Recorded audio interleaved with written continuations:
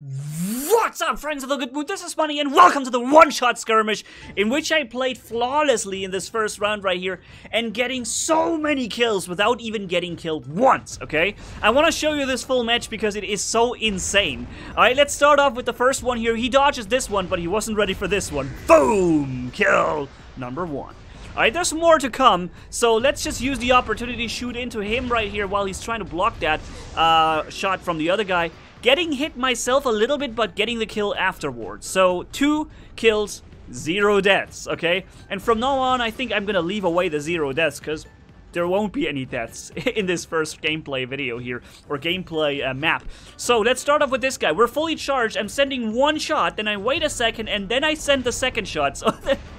So then he's like, boom! What was that? Boom! And then gets killed. That's so awesome, dude. I love this strategy of firing one, waiting a second, firing the second, because it works so often. You wouldn't believe how often that works. So corner shooting, also a thing you can do very well in this game here, in this gameplay situation on this skirmish, especially with a Raven and some other robots like the Natasha too. So, sending these 2 shots at the guy all the way on the other side of the map, and somehow getting the kills. By the way, the Raven was by far the strongest robots of all these. Here, by the way, boom, one shot, and then a second later the next shot, and it worked again. Getting him right when he thought, aha, okay, he has already fired, turns around, ish, and then it is. That was it. Maybe we can do it yet again. One shot, and second shot. Boom, it worked again! I can't believe it works so many times. Like I said, guys, you should try this strategy if you get the chance to play this. It works so well. Alright, and something that you also need to know is that, like I said, the Raven was the strongest one because you could make these surprise runs. These surprise jumps where, out of nowhere, suddenly you jump, boom, sideways and just instantly kill someone. Like this Natasha right there. Zang, zang! I fired both shots very quickly this time because I knew I didn't have much time for him to fire back or turn away and, you know, show me his shield. So what I did instead, I just waited and made sure, and then jumped and fired both of them to make sure very quickly I'm gonna be able to successfully get this one. Boom! One shot, and the second one didn't get through. The Natasha has so much health that it doesn't get killed by the first shot all the time, you know? And once again, jump up, surprise fire, although he should have been able to react to that in time. But yeah, sometimes you get a hit indicator, like this one. Boom! That was a perfect hit. But on his screen, he was already dashing. On my screen, he wasn't. So there's a time delay between these, and that's why I was able to kill, to hit him, but the game didn't count that hit. The second one worked, though. So, let's keep corner shooting. Sometimes you can even corner shoot when it looks like, see that? It looks like this shot went into the wall in front of me. But the shot would actually keep flying because you see the angle. The shot should be able to fly. It shouldn't hit the wall. There's a graphical problem where it seems to hit the wall, but it keeps flying, and he didn't see it now and gets hit, right? The shot looked like it was blocked by the wall, but in fact, invisibly, it was still traveling. He didn't see it anymore and got hit completely in the face by this thing. So, it's also something that you can make use of. If you play this a lot, then you'll get to know these kind of weird mechanics sometimes, and you find these spots where you can trigger and you know, just fool around with your enemy and make him and hit him pretty well. One problem, very sad, the enemies have left the game. They were like, you know, what am I going to do now? I lost 2 robots, this guy has 10 kills already, who am I? I'm never gonna catch him. And they just leave the game. And that's very unfortunate because I wish they would still be here and I could fight the whole map with all of them around, you know?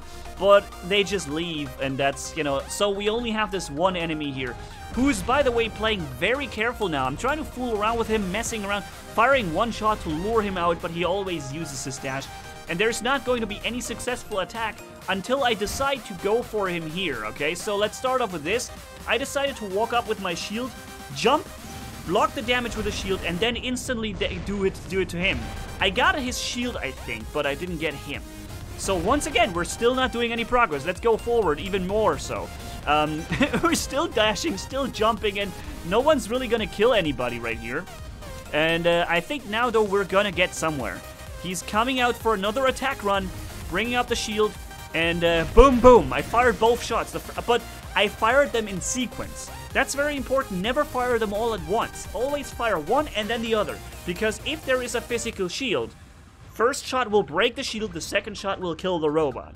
If you fire both at once, then both shots will simply break the shield, and none additional shot will be left to kill him, right? Always fire in sequence if you can.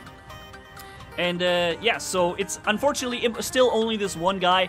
If there was 3 or 4 more people and I could have remained being lucky and I could have remained doing a good job, then maybe I could have ended up with 25 kills and not a single death. That would have been so awesome. Unfortunately, that's not the case here. We have already hit this guy right there. Who was it? He's still alive. I think, is it a Strider again? Did he come with another Strider? Whatever it is, he broke it, he destroyed it now, and he jumped into another robot. This is the Raven. And like I said, I'm using my jump as a surprise attack, right? He's using the jump to get here very quickly. And although I definitely hit him, with both shots. There was no way he could have dodged a shot. But the game told me now that none of my shots hit. He's both shields still active, and his robot is at 100%. So I must ask War Robots, if I didn't... You know, what did I hit then, when it wasn't him? See, and that's where the bugginess comes into play sometimes, but very, very interesting game mode anyways, and I really love these ones. There was one before where we did that, and now we have them here. Very, very nice robots, by the way, also good robot choices. I lure out his shot right here, and then send my shots when I think there's a chance for him to walk out. I got him pretty good with one hit, but he's still alive, so... the next one, though, finishes him off, because just one squeezy tiny little mini charged shot is going to be enough to kill him. By the way, this is post-commentary. I played this before a couple of... yesterday, in fact. Yeah, yesterday when I played it. So far, we have gotten 14 kills, ladies and gentlemen, and we are still using the first robot. I got him. You saw the hit indicator, but it must have been the physical shield that I got, because he didn't suffer any damage from this. So yeah, he knows I can send 2 shots. Unfortunately, my shot went into the wall. Maybe that would have gotten him there. But I also don't want to risk, you know, getting hit now, because I have a lot to lose here. I have more to lose than he has. What he wants to do is break my winning streak. He wants to break that streak. He's got nothing really to lose. If he loses now, then, well, I have just one more death. One more kill. But what I have to lose is this awesome streak. Something I've never been able to accomplish before in War Robots, ever. Never had that many kills with just one robot, you know? And so let's keep it up, and I just want to make sure I'm never getting hit. I'm dodging his shot, and I make him run into my shots because he wanted to keep me in line of sight. And that's why he walked in there and got destroyed. That's it. He's got no further robots. The others are unfortunately left the game, so there's only 15 kills for me here with only 0 deaths. Just not even once died. And 2.2 million damage done, all right? So in this case here, you saw I made a mistake. I jumped up and I fired both at once. Never do this, always in sequence. I thought with a surprise attack I would be able to get him super quick, but he had his shield my way, so no way. And let's go. Let's keep going here. There's a dude coming over here. It's a Strider. I think I hit his shield or something. Or it was once again such a situation where the game says no, on his screen he was already in safety. But he wasn't ready for this one.